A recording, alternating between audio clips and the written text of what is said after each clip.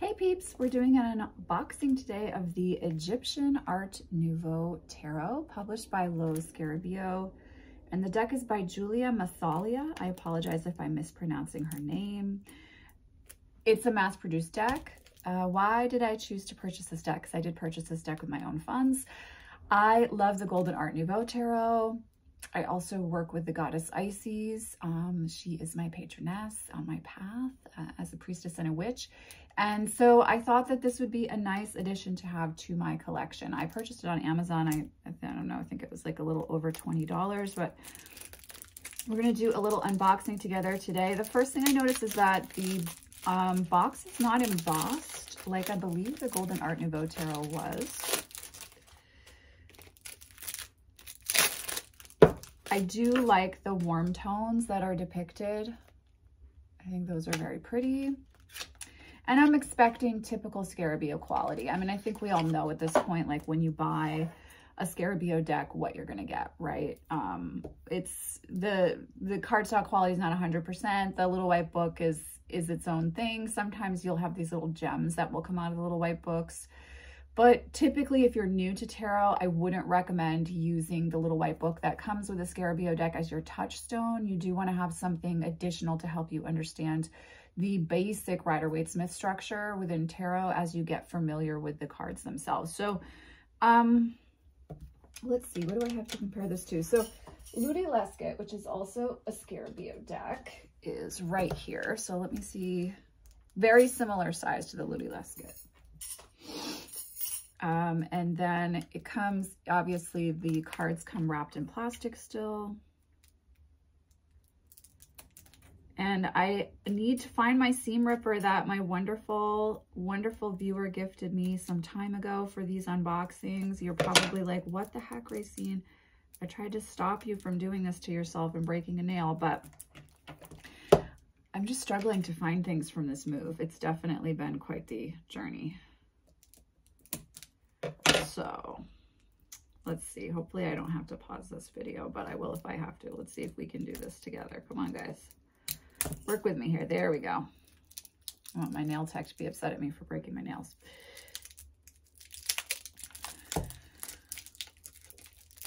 There we go. All right. You know, the thing with the cardstock like this for more of a mass-produced deck is as long as you take care of it and are aware of what you're doing, I don't think that you're gonna, that the deck's gonna disintegrate on you that rapidly. I think you just need to be aware of what you're doing. And I will say this, it is a spiritual tool, so you kind of don't want to be like treating it disrespectfully, right? So I think if I think a lot of the bitch about cardstock that I hear with the more mass-produced decks, it's like, well, if you're taking care of your deck though and you're not too hard on it, it should be okay. It should last for a period of time. My Llewellyn Tarot of Vampires, which is still my original, is still going relatively strong well over a decade later. So I only say that just as an aside of like, yes, the cardstock is not going to be that spectacular. It is what it is. It's flimsy.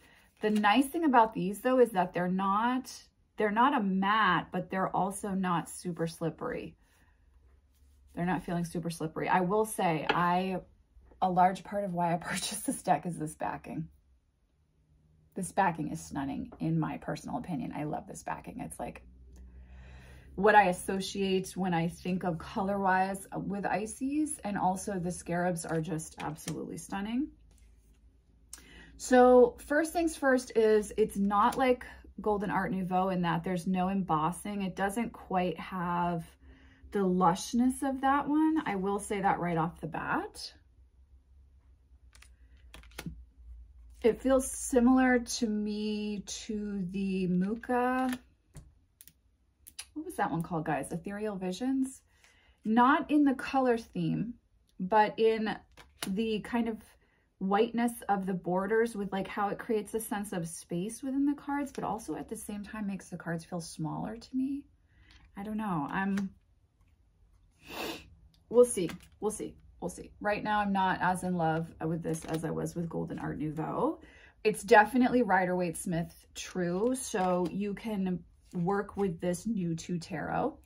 Again, my caveat to that being, please have like a Tarot 101 book, or watch a series of videos, or, you know, find someone who's teaching tarot that you feel like you align with, so that you can understand the original structure of tarot and what we're working with here. Oh, I do like that Wheel of Fortune though.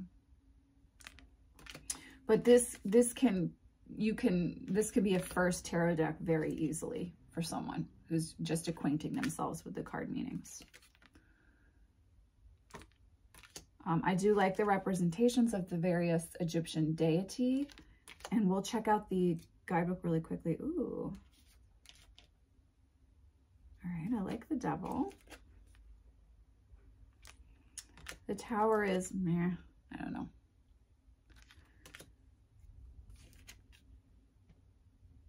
I don't know. Okay, here's the Moon. I like that the Sun has Ra there represented.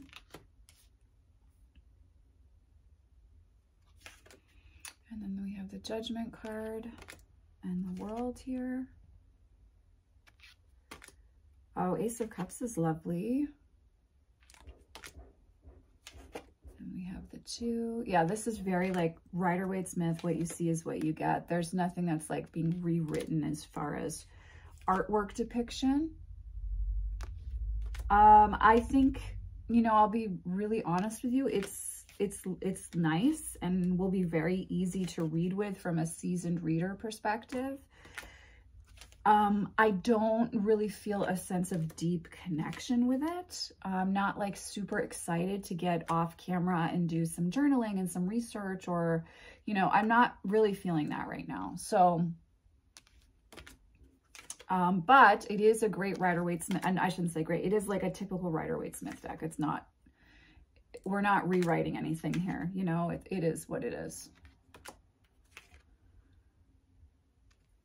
And I don't know that I like the white borders, and I don't know why they're bothering me so much, because they're very thin.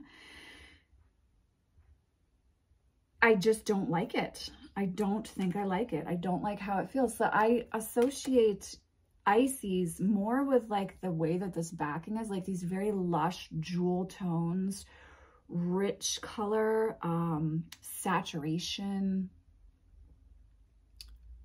a maturity, but also a passion, right? And I don't really get that feeling from this. I mean, it does feel very, I guess, arid. I can understand with the yellows and the kind of ochre tones with the blues, but yeah, I mean, it's just, let's look at our Nine of Pentacles, because you guys know Nine of Pentacles, Three of Swords are always big decks for me. Big decks. Big cards in determining if I like a deck or not. I'm not in love with that. It's, I don't know. Here's our Queen of Pentacles. Yeah, it's okay, guys. Like, here's the Five of Pentacles. There's nothing of that. You're not missing anything that I'm showing you or not showing you here. Like, this Knight of Wands is pretty. Oh, I do like the Queen of Wands here. She's lovely.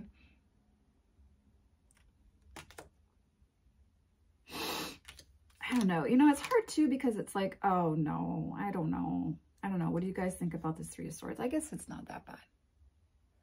Also, I'm really partial to the Three of Swords just being the heart with the swords.